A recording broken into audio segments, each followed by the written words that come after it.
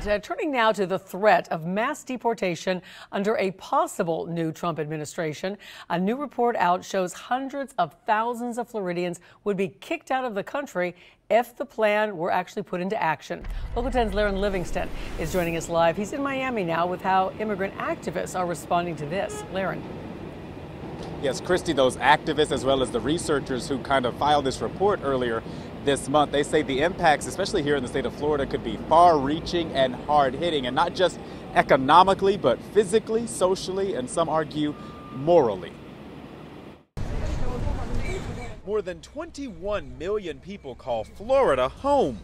Just over 1 million of them, about 5%, are undocumented immigrants. I don't think people understand, and I don't think they could stomach it if it actually comes to pass. Tomas Kennedy is with the Florida Immigrant Coalition. 1 out of 20 Floridians that could be deported under this, insane, unhinged campaign plan. Referring to candidate Trump's mass deportation promise. The American Immigration Council, a Washington think tank, ran the numbers. Their report found it cost a conservative $315 billion. Tomas says the human cost would be greater. That have children who are U.S. citizens, that have spouses who are U.S. citizens, that have fully formed careers, and also car loans and mortgages. It would be so disruptive. It's inhumane, it's cruel, it's immoral.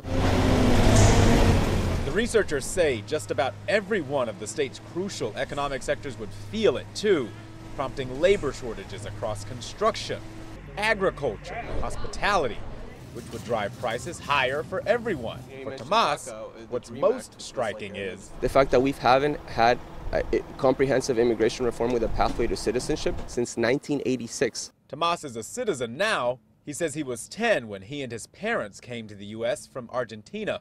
Sometime later, their tourist visas expired, meaning they were once undocumented. We've lived over 35 years now without a single pathway to citizenship being granted by Congress to the millions of undocumented people that are working in this country. And it's about time that Congress does its job and legislates this.